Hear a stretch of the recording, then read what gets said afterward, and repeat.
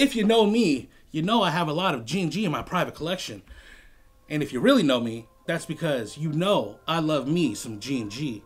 And if you're looking to expand your private collection or get your first airsoft gun, what is some of the best that G&G has to offer? First up on the list is going to be the ARP9. Psych!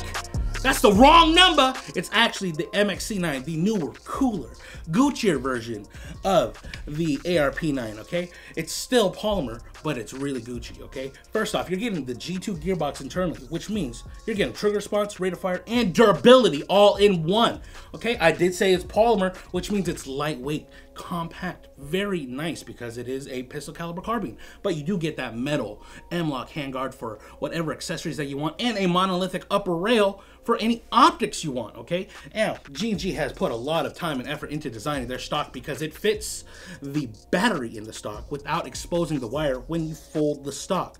A very nice touch. Super loud, super aggressive, great performance, and yeah, that's it. Hold on, I'm not done, okay? I gotta make mention of the flared magwell. A problem that pistol caliber carbines and SMGs have is reloading because it's such a small box window for you to insert the magazine, but not with the MXC9. Oh no, it's such a lightning fast reload. It's so easy to do. And you can reload because it comes with two magazines. It comes with the standard 130 round magazine and the Extendo, the 170 round magazine. Who doesn't want to run the Extendo? Okay, that's all I had to say.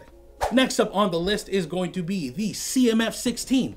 What? You didn't think we'd go on this list without including an M4, right? Well, I mean, it's not really an M4, it's a not 416, but it's still M4, okay? You get a nice, clean Gucci M-LOK rail that's just so tasty, okay? And then you're getting like a Gucci, I mean, it's still an M4, but I mean, it's like Gucci. Like, you have the nice G&G polymer receiver, okay? Even though it's polymer, it's still Gucci. And internally, it's literally the same gearbox in the MXC9, okay? The G2 gearbox, they just stuffed it into the CMF16, okay? I'm talking great trigger response, the quick chain spring system. I mean, listen to this performance and tell me that that isn't Gucci. Next up on the list, we're breaking the standard because we're going gas blowback with the SMC9, okay? Let me tell you something.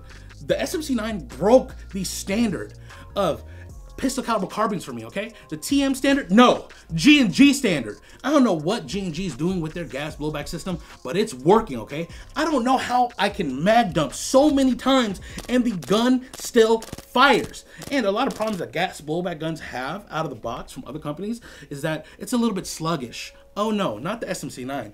I'm talking double deep fried crispy, okay? If you ever had anything double deep fried, you know.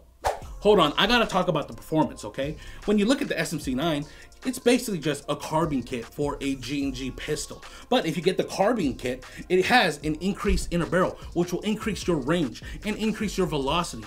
Oh, you don't want increased velocity? Well, G&G makes low power nozzles to install into the SMC9 so you can take it indoors. Aftermarket support, G&G. Thank you. But out of the box performance, you're getting an AG range and accuracy performance out of what's essentially a longer gas blowback pistol. Toki Marui, where are you at? You need to make something like this or G&G is gonna come and change the standard for airsoft. Maybe in about 20 years. But still, this is the most innovative airsoft gun that I've seen in airsoft in a while. Next up on the list is probably the most Gucci airsoft gun and the least attainable because of supply and extreme demand. It's the officially licensed Knight's Armament SR25, okay? Now, let me tell you something. G&G is making VFC sweat with this external build because of how clean it is. I'm talking a full metal receiver with that nice Knight's Armament trademarks, but you get the nice M-LOK rail as well, and of course the AR style controls, which is very familiar to anyone that's used an M4 before. Internally, you're getting the G2H gearbox, which is the same as the G2 gearbox, but made for the 308 platform, okay? And performance, not only do you get the trigger response and rate of fire, but it being a DMR, you want that trigger response and the range. I don't know how you can get that good of a range out of the box, G&G. That needs to be a standard for all your airsoft guns, okay? Let me circle back around to the full metal receiver, okay? Because G&G doesn't normally make full metal airsoft guns, but when they do, G&G, why don't you make more full metal airsoft guns? And lastly on the list, the comments are begging for this gun to be on here. It is the tried and true G&G Combat Machine line, okay? Now, this airsoft gun is a staple in the airsoft world. You're guaranteed to see at least one at your local field, okay? I'm talking standard version 2 gearbox. No fancy bells and whistles, which means less for things to go wrong and things to break, okay? And if you know about the Combat Machine line, you know how reliable they are. You can look at the comments below and see all the fuds and boomers and say, oh, I've had my G&G Combat Machine for 50 plus years and it's never broken on me once. That reputation speaks for itself. And lastly, you get the G&G legendary polymer, the gun that started the polymer in the first place. The Combat Machine has earned its right on this list. In today's modern airsoft world, how does the Combat Machine compete? I mean, it's okay. To be honest, there are other airsoft guns out there that offer more, that are competitively priced. But the Combat Machine is a staple in the airsoft world because of how easy it is to work on and upgrade. It is a beginner's airsoft delight, a rental player's airsoft delight, even airsoft gun builders' delight. Simple and clean. Delight.